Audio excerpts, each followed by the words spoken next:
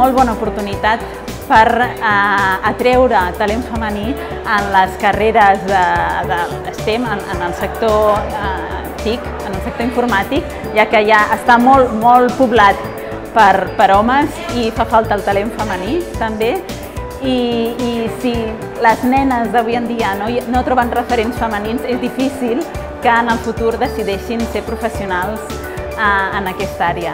I animar-les també a que es plantegin l'opció d'emprendre, perquè és una gran oportunitat per trencar el sostre de vidre i en aquest sector es pot fer.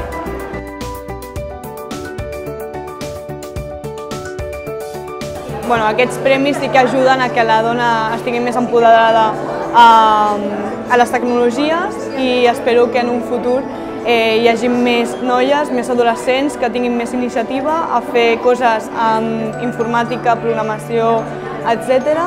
i que sigui millor, una societat millor.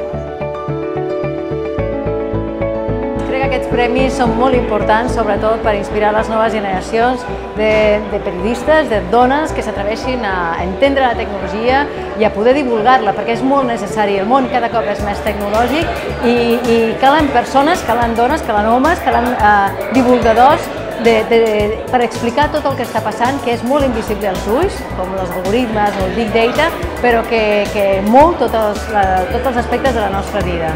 I per això espero que aquests premis inspirin el jovent que ha de venir i continuar divulgant la tecnologia.